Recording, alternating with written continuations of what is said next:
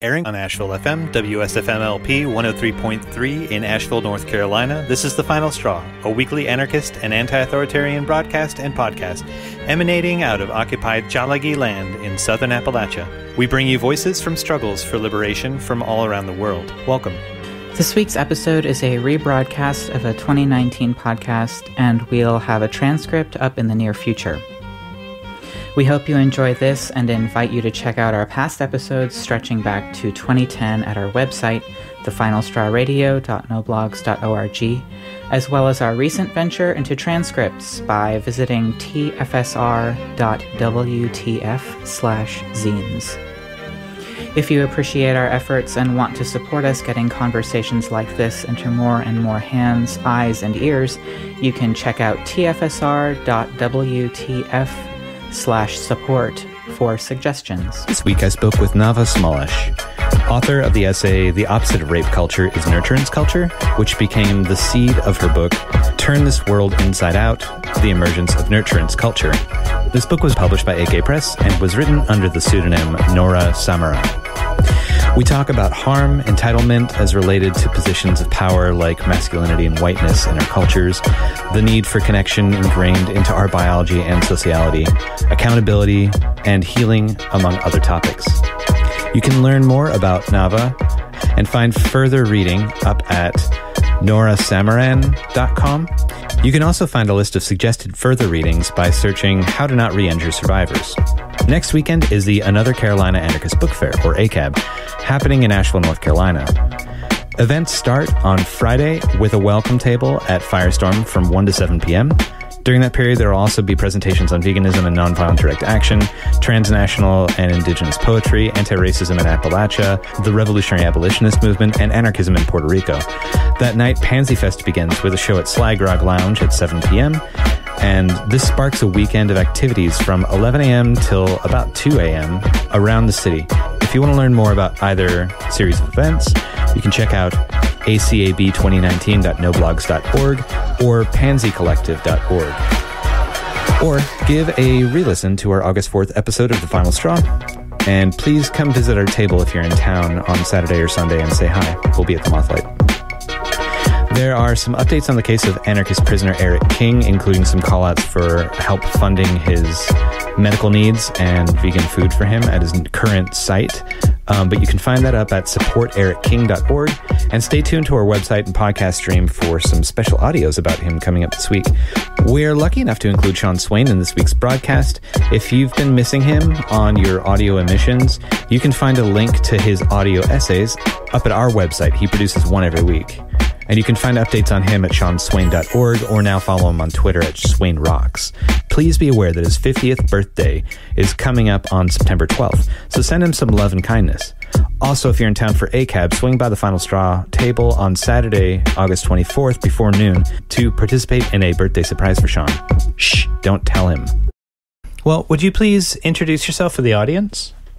Hey, my name's Nava, and I am currently in Massachusetts. I don't know protocol here because I'm a visitor, but my understanding is that I'm on Nipmuc and Pocumtuck territory in western Massachusetts right now.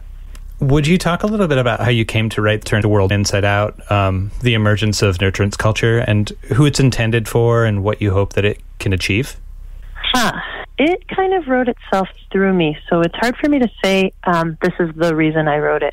I had personal reasons for writing it that were trying to understand things that were happening to me in my life that were just really about trying to understand my own experiences. And also because I stopped being able to read for a while. Like there was, for about 6 months, I couldn't read at all. And then I slowly was working my way back up, and I teach literature for my job. So I needed to figure out if I was going to be able to write and read again. And I was writing this blog just to have a space that was very, very free and very personal, where I wasn't worried about what I was saying. I was really listening to myself. And the nurturance essay came out of that. And then because the nurturance essay went all over the place, then after that, I was able to write this book. And I guess that's the short story of how it happened. But I don't know if that gets to the heart of the question. I think you're kind of asking something else. Well, I mean, it started out of your need to express yourself and and then just sort of went like online viral, I think is how it's been described. Mm-hmm. And the title of that essay, which listeners may have read or come across, is The Opposite of Rape Culture is Nurturance Culture. Is that right? Mm-hmm. Yeah, that's right. How did you see that spread, and how did people like engage with that? Mm-hmm. Yeah, so there were a lot of different ways. Some of them are funny. For example, I did not mean it to say, but many people received it as, and I looked back on it and I was like, okay, I guess it does kind of say that, for men to get closer to other men, like cis men particularly, to get closer to other men. But all men, like trans men and cis men also. A lot of folks took it as like, oh, we should build relationships with each other. And that was what I was saying. And it's been beautiful. And it touched on, I think what I hadn't fully understood, but that makes sense to me, is that there's this profound need that a lot of masculine identified folks feel to be intimate with each other. That's denied. And I think part of the reason it spread so quickly was partly because it like created room for that closeness. I was actually saying, challenge each other so that you can be better to everybody else in your life. But it has fostered a lot more openness between men talking to one another, which I think is beautiful. Some of the funny downsides are that it's resulted in like all male panels on masculinity or all male events where only men are invited to come. And that's not what I meant. Like, I think it's nice that you're all connecting with each other, but I don't think I meant to create like another, Boys club. Yeah, like, sorry, go ahead. Like what? Boys club? Boys club. Like, we have had all male spaces before in the world, and I wasn't really suggesting that we should reproduce that. But some of the other things that grew out of it, I think what was happening for me at the time, I was writing about things happening to me, and I was also learning about things that were happening to other folks that I'm not targeted by. So I sat in on a class that Rachel Zellers taught at McGill, who's this incredible, brilliant Black feminist scholar and organizer who's from the U.S., but she's based in Montreal now. And so, some mutual friends introduced us, and I just sat in on her class, and it blew my mind, and I learned an incredible amount in that class. And I didn't write about that because I felt like, it's not my place, and like, it's not my knowledge or my wisdom, or stay in your lane, like all of that stuff, but was underneath kind of bubbling. And I was thinking about it as a white person, trying to understand it. As I was writing about masculinity, I was also thinking about racism. And so when the book happened, I was like, well, clearly when we're talking about nurturance culture, it resonates more around more kinds of violence and disconnection. If the core idea is that, it's not new, right? This is stuff that I had learned over many years, like reading a lot of different people, that like oppressors also lose something, right? That we lose, if you're, let's say, like a white person in the system, you lose a part of yourself too. And I had sort of understood that was happening for people who were positioned as men that I was close to, that part of them was like disconnected in some way. Not for everybody, but for certain specific people that I'd gotten close to. And in all kinds of ways, I think like existing in a gender binary cuts parts of us off that are really here and that are bubbling up and wanting to come to the surface. For everybody, I think, not only for trans and genderqueer folks, but even for cis folks, I'd say that and this is what Serena writes about in that chapter on gender, is that like when we center the folks who are the most targeted by systems of oppression and center that knowledge and then make it the core of what we're looking at, that opens up freedom. It creates a better world for targeted folks, but it also opens up freedom for everybody else who's existing inside oppressive systems. And so I'm kind of like, I've experienced a bit of both. Like as a white person with Canadian citizenship who's like born in Canada, I have a lot of privilege. And then as like a working class person, as a woman who's experienced a lot of harm in my life, as someone who's experienced poverty, both intergenerationally and intermittently in my life. And then also my dad's a Holocaust survivor. So like, it's close in my family. It's for my people my age, it's usually 2 generations away, and for me it's my dad, and my uncles and my aunt. So like I feel like I had this funny place straddling both oppressor and oppressed experiences, and I was just like putting these pieces together, but I knew that I wasn't the right person to talk about race and racism or colonization. So when the book happened and the possibility arose to connect what I was learning to these bigger systems of harm, I was like, well, this has to be relational. This has to be in dialogue with people who really have that knowledge, because I'm not the right person to talk to that. And that's how that grew. So I was like, yeah, we're just going to do conversations, and learn from each other. I really, really appreciate the fact that you made it so conversational and brought in those dialogues and made space for the guests to bring in other points and sort of like push back and challenge. And it actually made it a lot more dynamic. And I think as insightful as the essays that you wrote were, like you and curating like who you brought in because you knew that they had some like things that we all could learn from. I really appreciate that as a reader. No, the funny thing is I don't feel like I don't know that I curated exactly so much as I just opened up and reached out into my own community. Because one of the other things that I was really trying to do was I didn't put out a call for papers or anything like that. It was really just wanting to be like, this knowledge is already here. People know. You don't have to have a degree on something to have expertise on it, right? I had done for a long time, I'd been an organizer in like a grassroots migrant justice organization that was led by folks of color, and it was led primarily by people who'd been through the immigration system. And one of the things that they taught us that we learned there was like the expertise comes from the bottom. It comes from the people who have the lived experience. That is expertise that you look to and you hold up, and it's wisdom. It's more valid than the kinds of stuff that I was learning in school, which often like piggybacks and borrows on that knowledge. And that's just now really central to how I think that if you want to really understand what has to change, you look to the people that have that expertise. And I was lucky in my community to have like relationships, and I just realized, oh, I'm having coffee with this friend, or I'm working out with that friend, and they know this stuff, so let's talk and let's make a chapter together. It kind of grew really organically, which was a little bit tricky for my publisher, because I was like, I need a chapter like this, but I'm not going to go ask someone. It has to just happen.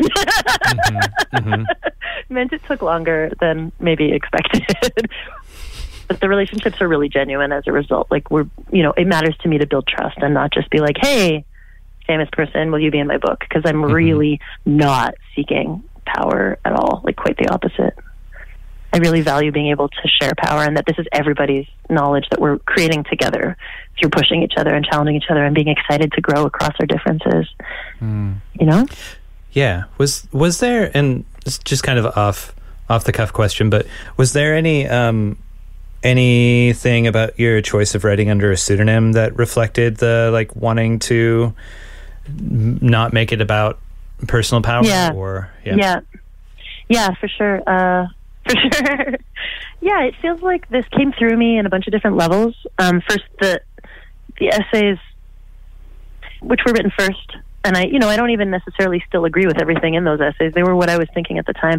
They just grew really intuitively. They almost wrote themselves. And then I wanted to just give it to the world in a way that wasn't really too connected to me, if that makes sense. Because it feels like I didn't make up a lot of that stuff. Like a lot of it is things that I've learned, and that it's implicit at some point. If you learn something 15 years ago, it's there, and it's hard to track back. So when we were making the book from the blogs, I had to go back and like resource everything and reference everything. And it feels like it's not really about me as a person. It's relational, and that's gotten really reinforced in the last little while. Like, of course, then once you're like putting a book out and then asked to do, represent the book, then there's a certain responsibility that comes in where you're like, well, I did make this book, so I'm responsible for it. And you can start to feel like you have to have everything figured out, and I definitely don't. And I'm not trying to be like, hey, I have all the solutions. It's really just I want to be in conversation, and particularly right now when we're experiencing really different kinds of harm. Like the harms that are most ratcheted up right now are not directly targeting me a lot, although it's creeping over more and more to targeting me, like the Tree of Life shooting. Targeted people that I know and that are, I am in a community that we can't expect that we'll stay safe just because we stay out of the mess, and that's been a mistake in the past to be like, oh, just keep your head down and it won't affect you. That's not true. Eventually we all get affected one way or another, but I'm not in the most targeted group right now. So it feels like there's this distance and a gulf in life experience, and we don't have to necessarily be best friends to have solidarity. Like it's okay to have intimacy with folks that are like you, while also reaching across and showing up for people. Like, and I've been scared, and since Trump came in, I've been scared. I don't know, like a lot of people, I had that collapse when it first happened, and then I had to understand that this wasn't new for a lot of people. It was just stepped up. Yeah. that this kind of violence is the foundation of Western culture, and it's been there the whole time, but suddenly it's apparent and increasing in pace. And I've been in kind of paralysis mode, and over the last little while with the a lot of the ICE blockades and like resistance finally really kicking up in a loud way with like some of like with Cosecha and like some of the migrant justice groups that are just like fighting and organizing, I'm finally feeling hopeful and feeling less scared and less paralyzed. And I just went to this training recently that really helped, because it's like, no, you can do this. Ordinary people can do this. You don't have to be somebody special. It's always been ordinary people who were stepping in, you know? Mm-hmm. And that's in a way that has each other's backs, whether or not we're going to automatically listen to the same music and wear the same clothes and like each other. Like, you know, Sure. How do you build trust when you don't automatically have the same background or the same culture so that you can protect each other?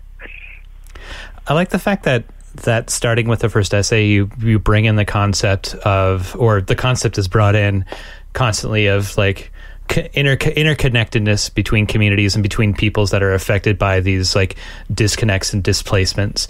And since you brought up the shooting, like we were already set to talk, but one of the reasons that I really felt compelled to try to get this conversation out soon, and I hope to have more on the topic, is like in the response to the El Paso shooting and the Dayton shooting, a listener and a friend had read a tweet by Bree Newsom that this guy didn't disagree with, but he just didn't fully understand. And so we like had a chat where she named one of the causes of the shooting to be male entitlement. And so we sort of had like a nice chat about that. And it's like, mass shootings are this really spectacularized amplification of the violence that's already so present in a really sick, patriarchal, like heterosexist, white settler, anti-black, like I could go on listing like ableist society that we live in, or that we both live in, even on different sides of the border. They're like similar, they're cousins.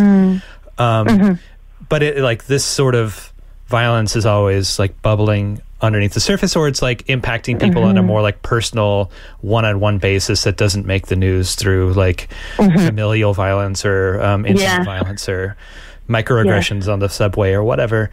So it seems like there's like an issue of like people who feel their privileges or entitlement slipping away, engaging in anger or fear or loss through otherization of people that are already marginalized by the system. Could you talk about some of the like insights that putting this project together or your conversations have brought you that maybe like listeners could understand about like the connection between like a fear of a loss of entitlement and lashing out and that relationship? So I was thinking about that story that I think we've talked about before, right?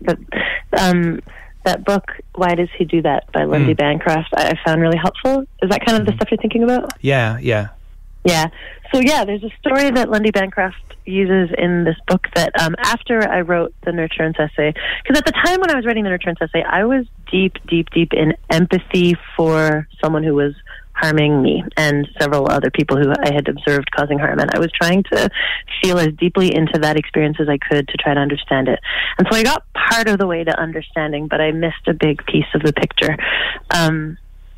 And as I moved away from that, I think it has its place, but a whole bunch of friends put this book in my hands and were like, you need to read this book. There's a big piece of this puzzle you're not understanding.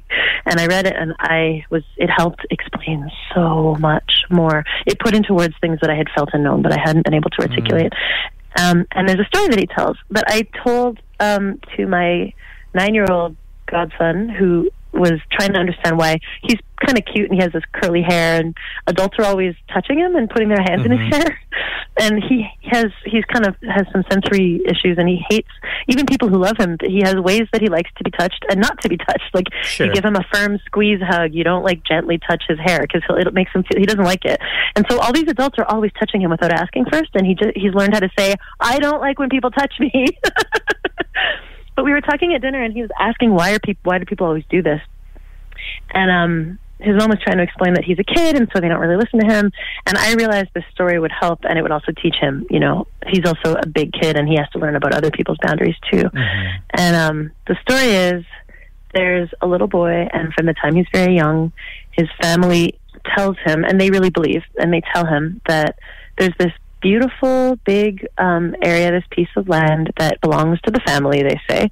And they tell him, for now, while you're a child, because you're so generous, you're allowing the community to use this land. But it's really ours, and when you grow up, you're going to inherit it, and it will belong to you. And you're just allowing people to fish and hunt and camp and enjoy the territory, the land that our family owns. And the boy goes many times to visit the land, and he walks around on it, and he feels really good about his generosity as he sees people camping and enjoying the land. And he knows that when he grows up, it'll be his. But for now, they're sharing it. And then the time comes when he comes of age, and his family says, okay, now it's time. And he goes to the land, and he says to the people that are there, all right, well, all of these years, you've enjoyed our generosity, and the time has come for me to take the land back. So please, time to leave. And it's not actually true that it belongs to his family. They've been mistaken, and he's been mistaken, but he's been told this since he was very young. Actually, the land belongs to the community. You can think of it as crown land, or you can think of it as like a state park or a big public park. And he's just wrong. It's not the case that belongs to him. And so the people there are a little bit like, who do you think you are? Like, this isn't yours, and we're allowed to be here. This belongs to everyone. And then he gets angry because he feels like he's being pushed back on, or not only are they not appreciating how generous he's been, but they're refusing to leave, and they're taking what's his. And he gets angry. He starts, pushing their things. He starts taking their things and trying to get it off the land, or breaking their stuff. And, they get mad at him. And it's understandable that they get mad at him because he's behaving really badly. But he's behaving badly because he believes that something that is his by rights is being pushed back on in a way that's bullying him or oppressing him. And Lindy Bancroft uses that story to describe the making of an abusive man. So someone who believes that they not only have the right to their own body, but your body too. And I've known people who have this mindset. And it's not to say that this is generalized or that all men have it. Of course, many, many people can grow up in a system that encourages that kind of system thinking, and nonetheless be kind and empathetic and caring and have good boundaries. But that the culture might foster it. So if it's not being countered at home, you might, all of the TV, all of the movies, all of the pop culture, video games, like, it teaches that if you're born into this particular type of body and that is who you identify as, and if you do all the right things, you're owed certain things. Like, you're owed a pretty wife, and you're owed a nice house, and you're owed an income that can support a family, and you're owed a certain amount of deference. You're owed not only to be treated as an equal, but to be deferred to, and that's yours by rights. And so there's a mindset that treats that as natural and says, well, if this woman or non-cis dude expects to be an equal, that they're somehow imposing, that they're taking up more than their fair share. And it's a mistake. It's not accurate. But people can really experience it as that, as like an imposition on their God-given rights or their natural rights.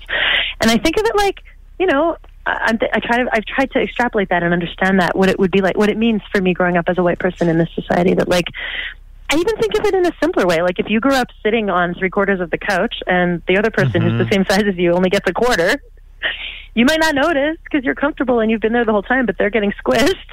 When they sort of push you and say, hey, move over, you might feel like you're being oppressed. Yeah, there's a quote. There's a quote that's in the book that I don't know if that was attributed to Audre Lorde or what, but it sort of like said something similar that really struck out to me, and I wish I had it accessible right now. But yeah, if you're used to a level of privilege, equality feels like oppression. Oh, that one. Yeah, that's the mystery quote. No one knows. It's a rabbit hole. Many people have used it. No one knows where it comes from, and no one's ever I have not yet found, of all the people that I've seen who quote it, people are like, we don't know who said this, which is beautiful because it's all shared knowledge. And I'm like, I wish the whole thing could be like that. Right. When you're accustomed to privilege, equality feels like oppression. That's exactly it. You feel like you're being pushed back on, but you don't realize that you have been stomping on people and not even realizing it.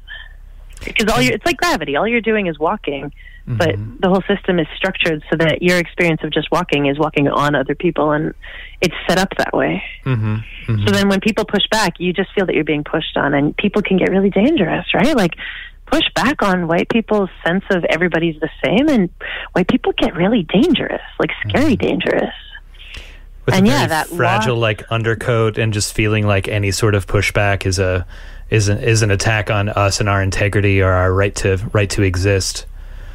Yeah, and that it's racism, like reverse racism, all of which is just such a profound lack of empathy, like a profound inability to really recognize what's happening around you.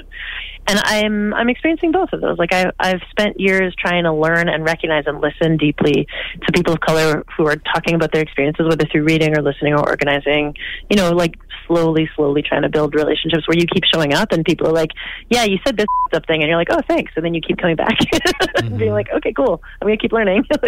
And I think we need that. We need to just keep showing up and keep learning and being really, really open to growing our ability to recognize things that our entire conditioning teaches us not to recognize. And that's, the same kind of thing that I've been asking, that I was hoping that men in my life would do, with mixed success. Yeah. And it can be painful to do it because it means questioning foundations that we grew up with. This is The Final Straw, and I'm Bursa Goodness. You're hearing my chat with Dr. Nava Smallish about her recent book, Turn This World Inside Out, The Emergence of Nurturance Culture, published by AK Press. I mean, so you were talking about the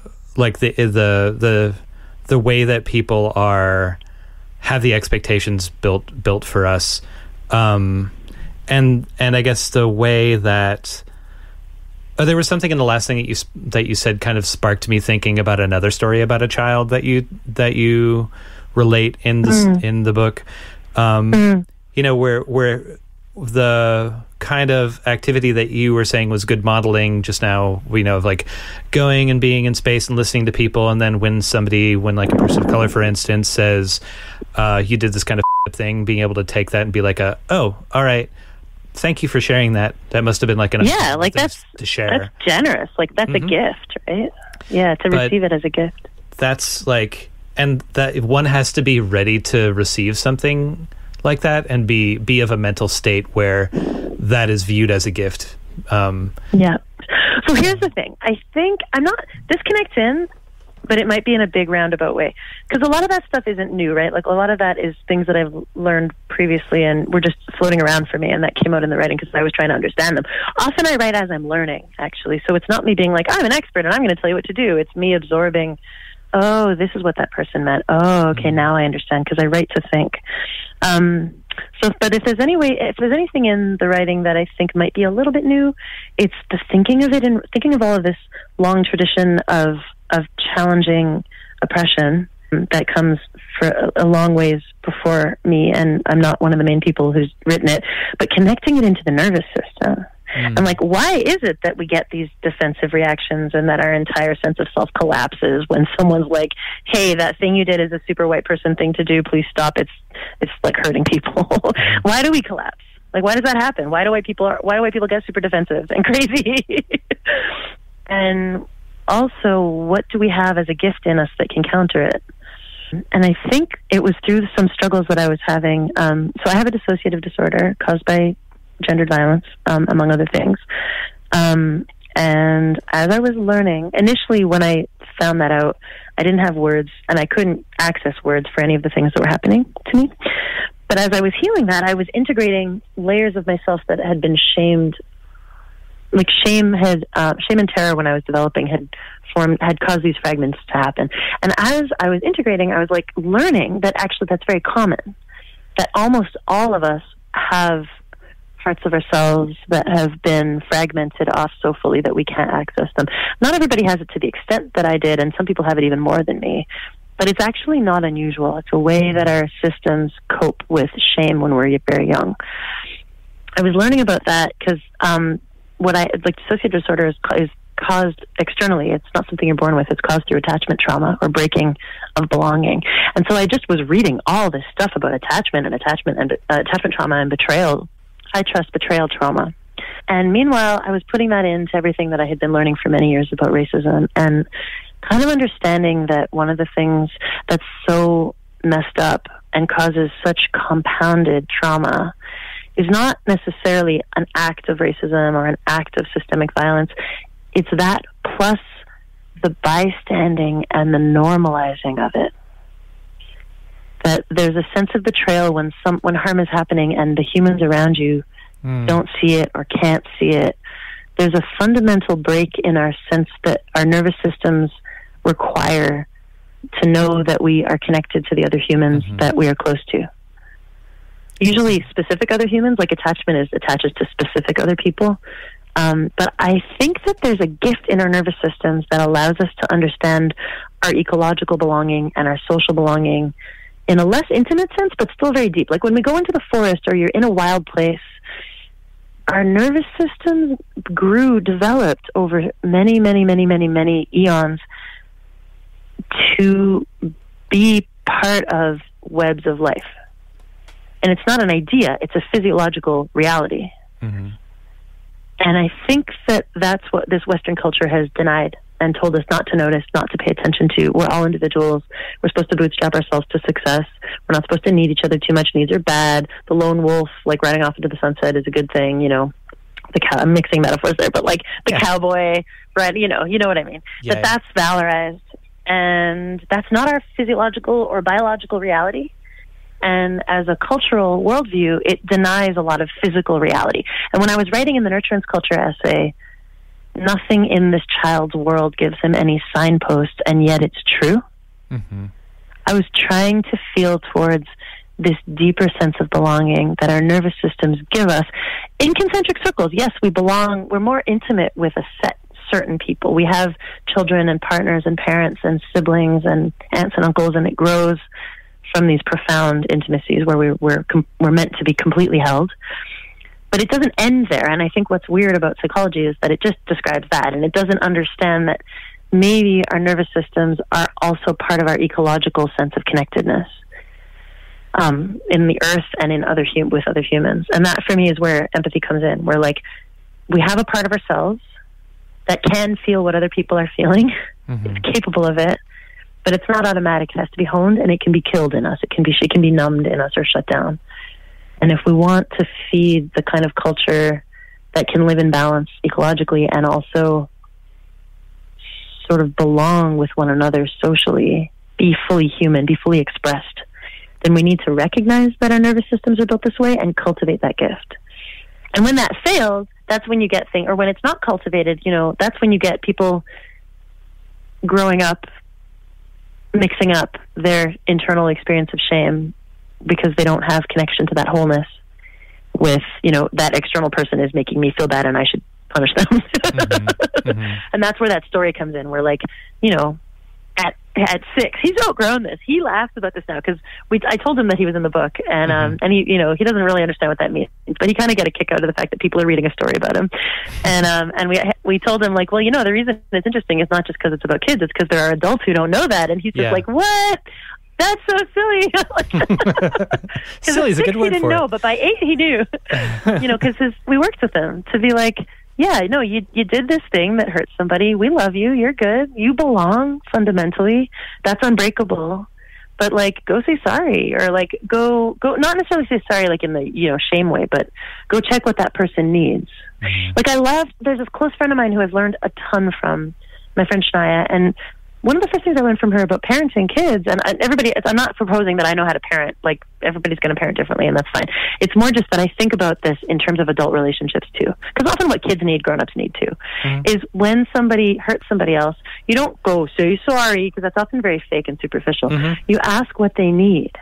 So with her kids, if one kid hurt another kid, she'd turn to the kid who got hurt and be like, are you okay? Do you want a hug? What do you need? It's more about meeting the person's need than it is about shaming the person who did something wrong, although an apology can go a long way. And to teach that, watching kids learn it, because as I've been healing, I've been watching healthy parenting. I've also been reparenting myself and then thinking about my adult relationships too. So I don't know, that's a roundabout story, but does that answer that a little bit? Yeah, awesome. The Final Straw Radio is a proud member of the Channel Zero network of anarchist podcasts, and here's a jingle from another member of CZN.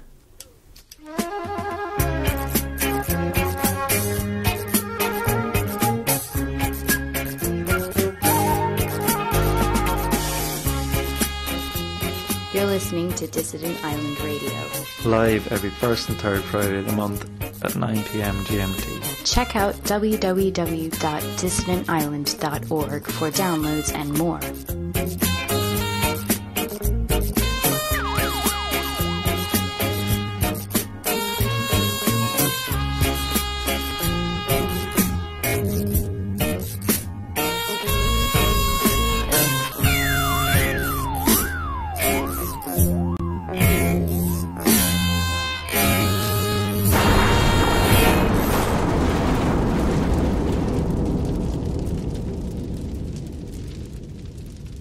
Yeah, there was, I mean, just to get to the specific, a child like does something out of frustration that ends up hurting their parent and then mistakes the feeling of sorrow for having hurt or being told that they've hurt their parent for being accused of being a bad person, right?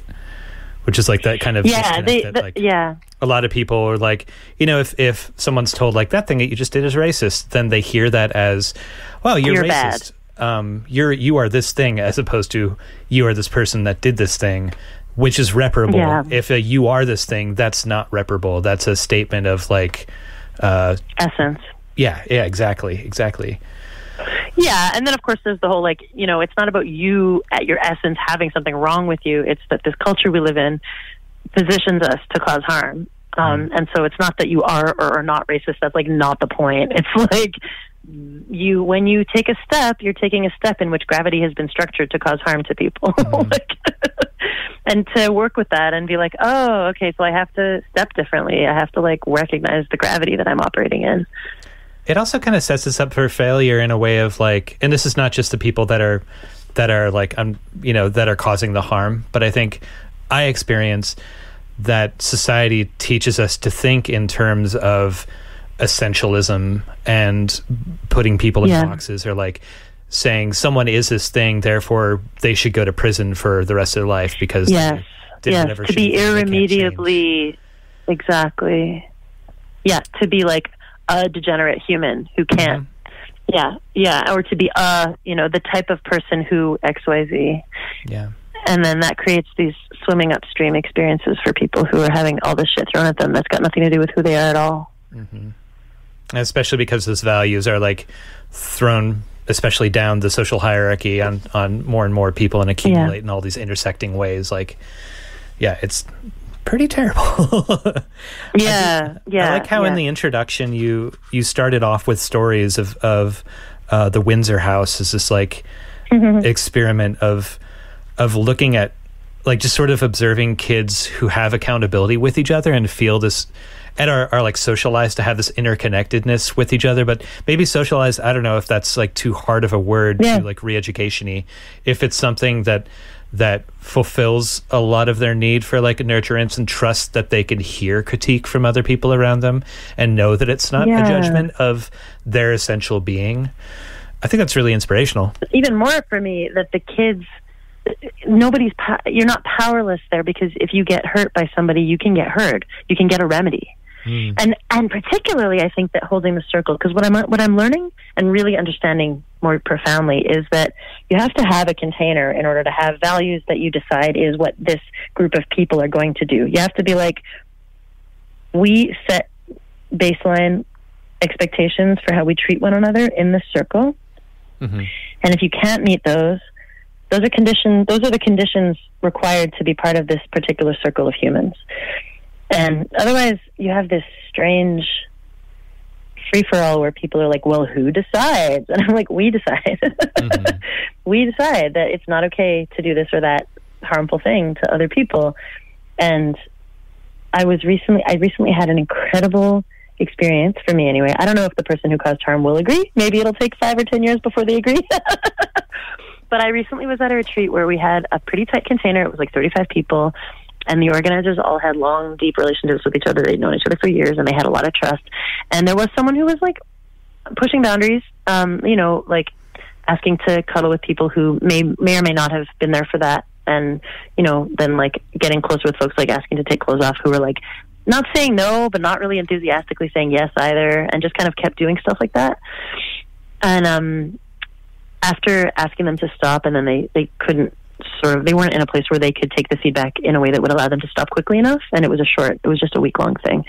And we were there for something else. We were not there for that. So the organizers were like, okay, we've asked you to stop. You haven't stopped. This is changing the dynamic of the group. People are not here for this. And we can't take the whole rest of the week just to work on this with you, because that'll stop us from doing the goals that we came here for. We're not doing that. They asked the person to leave, but I've never before seen it done I was like, this is real. We can do it when we have a solid container. The person was asked to leave, but there wasn't like malicious gossip or back talk. It was just like, this is the thing they were doing. We understand that they also have their own history and their own reasons and their own pain. And this isn't that they're a bad person, but what they were doing was causing them to like disrupt this space.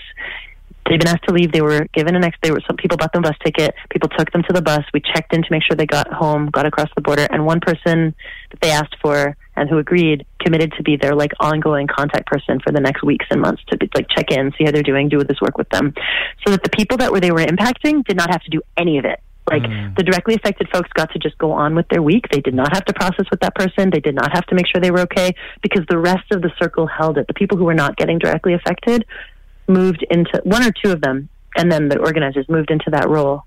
And it was amazing. And then when it was explained to the group why that decision had been taken, it wasn't like, man, that person sucks and there's good and bad people. It was like, you know, if they've been conditioned through patriarchy to not be able to read cues, they have to do that work. This isn't the place to do that work, but we understand that they're a person and they have their own history of pain, but we're censoring the needs of the people who chose to be here, who don't want to have to deal with that.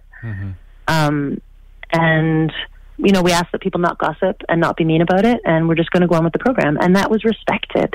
That's awesome. Like, there was a little bit of working it out. Like, people who were friends with that person needed to know what had happened. There was a lot of transparency about the process. And then the next day, people were like, back to the trainings we came here to do. And there wasn't a lot of nastiness about it at all. Neither towards the people harmed, nor the person causing harm. Just like, okay, the container was held, on with the program. Someone's checking in with them. Folks are checking in with the folks who've been harmed. Their needs are taking priority. And we were all just like, this can work. Now I understand how it works, but it only works when you have a circle, and the person and belonging in that circle is contingent on agreeing to respect those ways of doing things.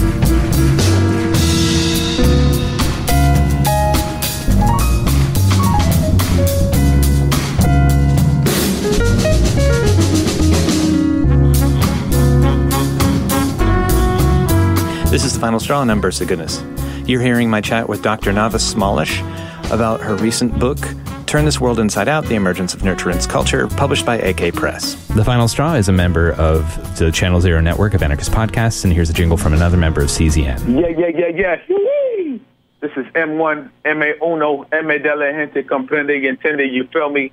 I'm one half of Dead Prez, to tell it like it is, everything is political rap duo.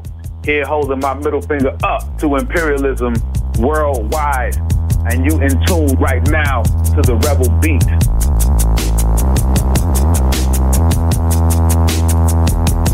The Rebel Beat is a monthly podcast of radical political music across different genres and across different continents. It's the mixtape to a riot against police brutality. It's your nightly newscast set to bass and beats. It's protest anthems from Hong Kong to Istanbul to Ferguson to Montreal. Give it a listen at rebelbeatradio.com or subscribe today on all your favorite podcast platforms. It's interesting, because that makes me think of, I guess which this wasn't an accountability process. This was like an immediate solution to a conflict, but like with accountability processes, like the things that I've witnessed, like for the most part, at a certain point, like there may be faults in the way that a thing is structured, or the way that it has like resolution, or the way that it communicates with people that have been most directly harmed in terms of how that goes. But one of the big flaws is often the lack of connectivity, where someone can just like get frustrated, get up, move somewhere else, and are like, they can do that anyway, but where they're like willing to, where their connection to this community where the harm has taken place and where they've helped harm people is so limited that they just feel like they can discard it. Yeah, exactly. Yeah, oh, you're trying to hold me accountable? Bye. Yeah. See you later. Yeah, I mean, that's one of the many, many kinds of manipulation that some folks do when they're asked to be accountable. I've watched so many of these processes now, and if there isn't a strong container, then it's very difficult to be like, well, if you want to be in this community, these are our standards, you have to meet them, because it's very difficult to say, we care about you and we'll work with you, but you can't take up space publicly or grow power. I think there's also a really big difference between, I don't know if this connects to what you're saying or not, but it might. Tell me if it does. There's a really big difference between belonging and having power over, or being on a stage, or self-promoting, or like, you know, and in the North American kind of organizing world, there's a funny tension, because a lot of us get into it just because we care about things and we want the world to be a better place, and we're not trying to be visible in any way. Like, my most comfortable place is a background role. I'm most comfortable being like a runner. You know, I get food, I get people places to sleep, like I pick people up. Like, that's where I'm comfortable. I'm very, very, very uncomfortable being public in any way. It's not my nature. I'm super introverted. And like, if this book thing hadn't happened, I wouldn't be doing this. And I have a love-hate relationship with it. I mean, it's fun to build more relationships, but putting a person above is not something that I feel is really appropriate or good for movements. Yeah. But there are folks who want to be above, and who want to be on stage, and who really crave being looked at and attention given to them, and like becoming gatekeepers. And those folks can do weird things to keep that power. And I think it's important to distinguish and say, look, if you're someone who, like, for example, the Charlie Glickman case, which is super public. I don't know if you followed that at all. It's not in my world directly. It's a sex educator kind of world, which is adjacent to mine. So it's been interesting because I've watched it from a distance. It's not my own community. But he's this like very powerful sex educator who was pretty well known, and was a gatekeeper who could keep, this is all out on the internet, you can look it up. You know, I found out as this was happening that he could decide whether people got work or not. Like, he had quite a lot of power. And he was doing the kind of subtle manipulative gaslighting abuse for a long time with this one former partner. And it all finally came out, and turns out lots of people had those experiences with him. And many people reached out towards him to say, you know, you're important to this community, we care about you. Here's what you're doing that's harmful. Can we do a process with you? But in the meantime, can you stop self-promoting yourself? Like, stop doing talks and like putting yourself up on stage as an expert. Like, clearly you've got issues to work on before you put yourself out as an expert and gain power. Yeah. And I think people who have that maybe like slightly narcissistic traits, or like are a bit disconnected from themselves internally, might not know the difference between being told, hey, don't be on stage. Just like be in the room, one of the many, you know, with everybody else. They might not know the difference between that and being shunned or canceled. Yeah. They might literally not know what you're talking about. Like, but the only way I can belong is if I'm on stage, you know? Or the only way I contribute. There are many ways to belong. Yeah. What? Or the only way I contribute, and when we like build models where no one is replaceable. Like, that's a given, but where like if someone's doing movement work or intellectual work or academic work or physical labor or whatever, like, we should be trying to model our communities in ways where, you know, it's not just up to this one person who could fail at any time hypothetically, or need a break or whatever else. Like, putting it in like the best possible perspective. If there's like, well, I just have these really important things to say, and like, well, cool, like, give the mic to someone else and like share your ideas and let someone else be the one vocalizing it for a while. Kill your own internal like subcomandante Marcos, you know? Right. And there are lots of ways to be part of communities that don't accrue power, that just accrue relationship and trust, which is so much more valuable than having individual power. Like, the organizing spaces that I came up in, you know, for the most part, as a white person in those spaces, sometimes we got asked to help strategize, but my job was to like fold the chairs, watch the kids, make the food. Like, that's a beautiful role.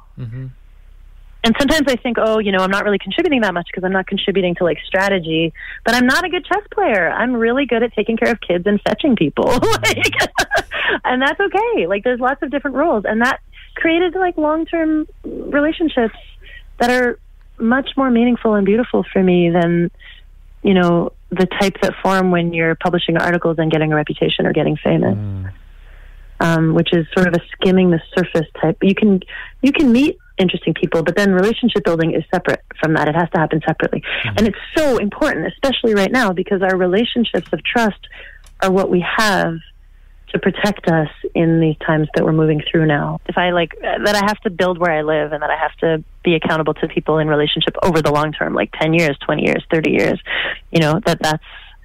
that's how real solidarity forms. Where you can be like, yeah, we might not be best friends, but if you're going to be deported, I will show up and I will surround the van and I will stop that. Or if you're, those kinds of genuine things. And I think, an interesting piece of it also is around the quality, maybe in organizing spaces, of having a bit of a scene, trying to be cool. Yeah. That I'm just so done with that. I'm not cool. I've never been cool. I'm a big nerd. That's not true. I was cool for 2 years when I was 18 and 19, and then it was over. And I think it's okay that a lot of us come to this because we're really soft people, or gentle people who want a world that is livable for caring, kind people. And I think the world currently is being run by sociopaths, and that's just the reality of it. And so how do we create care where all of the gifts and beauty that people are bringing into this world can grow and can be called on and can come out into the world? We need to create culture that deeply sees each other and can really accept one another as we truly are. Whether that's respecting people's pronouns, is a tip of the iceberg. Really seeing people for who they truly are all the way down. That's a completely different kind of culture. And I think that's kind of what I'm hoping for when I say, the opposite of that nurturance is the opposite of violence, or that violence is nurturance turned backwards. Is it's not a direct opposite. It's much bigger. That acceptance is much bigger than rejection. This one body worker, this naturopath that I was working with, said that to me one time when I was dealing with trying to get rid of parts of myself that were doing things I didn't like. And I said, can't you just get rid of it? And she said, no, you have to accept it. And I said, how do I accept these parts of myself that feel so shameful? And she said, acceptance is not the opposite of rejection. Acceptance is much bigger than rejection. It's not oh yeah, you just accept this bad thing that you're doing. It's that you accept your whole self. You love your whole self, and then you get more able to relate to others in a more full, whole, loving kind of way. Mm-hmm. Mm-hmm. And I want to expand that in all of these relationships where we're protecting one another, to be accountable, but also to be really able to see each other as we truly are. Just the surfaces. Not in a simplistic way, not we're all the same, kumbaya. Yeah. Which is just white bullshit, but in a really profound way of who are you actually? And even though we're different, how do we connect and take care of each other? I guess I was thinking to kind of wrap this up on that point. I'd like to do a thing that one of the other podcasters that I work with, or that I'm friends with, Tim, who does the Soulcast, does, that I kind of like. At the end of his episodes, he asks people, and particularly because as you said, this piece of work is a byproduct, or is a product of a lot of hands and a lot of brains over a lot of time. Yeah. I wonder if there are any besides why does he do that, if there are any titles that you might direct people for further inquisition. Particularly, I'd like to hear if there are any titles in either attachment theory, which we didn't get too deep into, but I know there's a lot of good books that have been written about it, or the physical implications in the limbic system of shame and stuff like that. I definitely want to read more on those topics, but any sort of book recommendations that you want to throw out to the listenership, I'm sure would be much appreciated. Originally came from, there was a page called How to Not Re-Injure Survivors, and that started out as just me trying to get good resources together for gendered violence, but it grew from there, and it's got a lot of different kinds of references about systemic violence and how to stand up to it in a way that humanizes everyone, but really does stand up to violence, whether it's coming from the state, or coming from one another, or coming from supply chains, or coming from capitalism, wherever the source is of it, to be able to stand up and say, hey, I see this and it's not okay, while also recognizing the humanity of all of the humans and the living beingness of all the beings that are involved in all of these structures. That's awesome. Yeah, I see. I pulled it up right here, so it's very... There you go, yeah. Very good. How can people find your book? They can find the book everywhere. AK Press is amazing and has a very, very wide distro. They can go to any little bookstore, any little local bookstore they want and ask for it, and they can get it in. It's also available if they don't have it already. And actually, that's a big help. If they call their local little bookstores, if they get a couple of requests, they're more likely to keep it in stock. And it's also in all the big bookstores, like the, Barnes & Noble and whatever. And they can also get it directly from AK Press. I believe there's even a discount if you go through AK Press currently. If they live in the States, if you live elsewhere, it's a little trickier to get it directly from the publisher, so it's better to go through a bookstore. Like literally all over the world. That's part of what's so wonderful about AK is that this little radical anarchist publisher who distros globally. They work so hard. And they can also get it on the capital A evil machine place. But we should avoid that. Yeah. Yeah. Yeah, thank you so much for having this conversation. Thank you. The Final Straw Radio is a proud member of the Channel Zero network of anarchist podcasts, and here's a jingle from another member of CZN. You're listening to a Channel Zero network podcast. The Channel Zero network is a decentralized network of anarchist podcasts bringing you analysis of current events, media criticism, rebellious music, interviews with academics and authors, how-tos, and so much more. This is The Final Straw Radio, a weekly anarchist and anti-authoritarian radio show broadcasting out of occupied Salagi land in southern Appalachia. Hello, and welcome to Live Like the World is Dying, your podcast for what feels like the end times. I'm your host, Margaret Killjoy. What's up, y'all? I'm Pearson, host of Coffee with Comrades. You've been listening to Rebel Steps. I'm your host, Liz.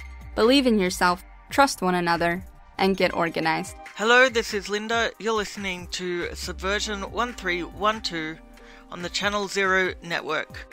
Whether you are anarcho-curious or a hardened militant, CZN's ever-growing roster of programs has something for you. Head over to channelzeronetwork.com to find out more. This is The Final Straw. This show will later be archived at thefinalstrawradio.noblogs.org, and you can email us with questions and suggestions at thefinalstrawradio@riseup.net or thefinalstrawradio@protonmail.com.